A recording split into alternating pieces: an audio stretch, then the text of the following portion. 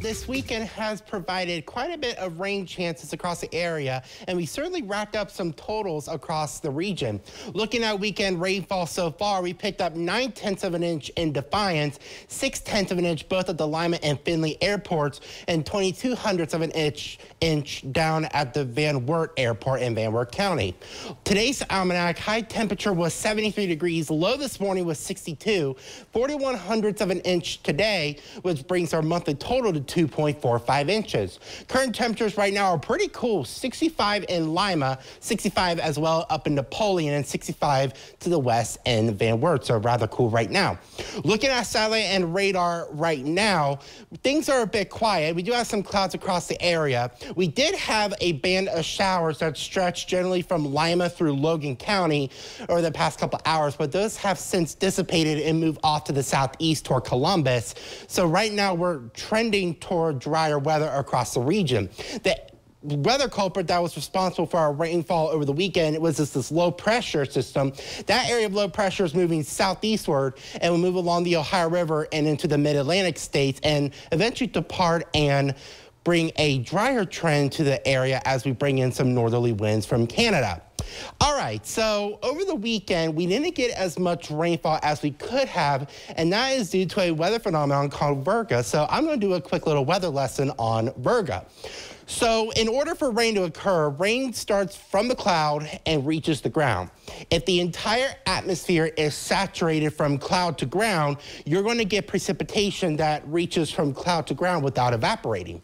Virga, on the other hand, is when precipitation starts aloft and it starts falling, but it encounters a region of dry air where the dew point temperature and the actual air temperature are further apart from each other. Hence, the relative humidity is lower.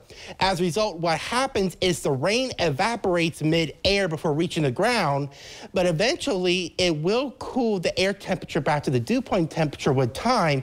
So even though you may have Virga to start with, it can eventually saturate the atmospheric column, and you could get rain eventually with time. And that's actually what happened over the weekend.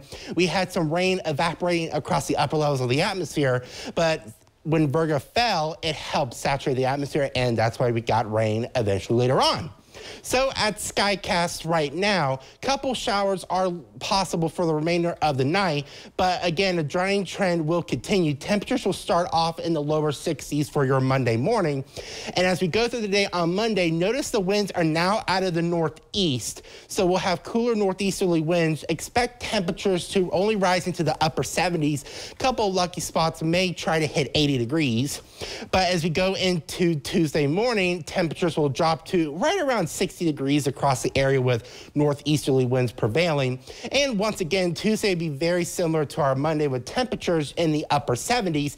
Can't rule out a spotty shower, but that would be more the exception rather than the rule. Going into tonight, early evening shower possible, the most cloudy, low temperature around 62 degrees. Going into our daytime tomorrow, pretty nice day to start the work week. Mild, partly sunny, can't rule out a spotty shower, high temperature right around 78 degrees. And as we look at your 7-day forecast, Tuesday extremely similar to Monday, partly cloudy, spotty shower, 78.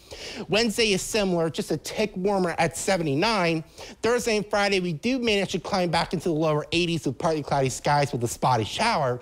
Eventually, by next weekend, the humidity will slowly begin to return, along with a storm system that will give us chances for showers and storms both Saturday and Sunday, with temperatures back in the lower 80s. Sartaj.